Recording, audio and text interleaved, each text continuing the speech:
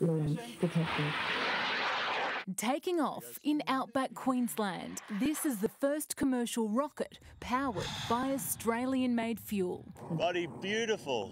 Space has been identified as one of our 6 national manufacturing priorities. Manufactured by Black Sky Aerospace at a range of secure locations in southeast Queensland. It's like baking a cake. You get your egg, your flour, your milk, your water, your sugar, you mix that together and you end up with a sludge that is then set to cure, and that's how the rocket fuel comes out. Solid rocket fuel like this is primarily made in India, China and North America. Internationally, the space industry is worth around $520 billion annually. The defence market pushing that figure into the trillions.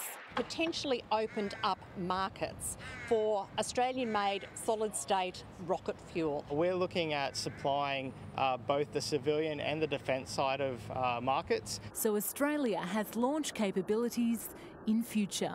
The sky is not the limit. The beyond beckons. Isabel Mullen, 7 News.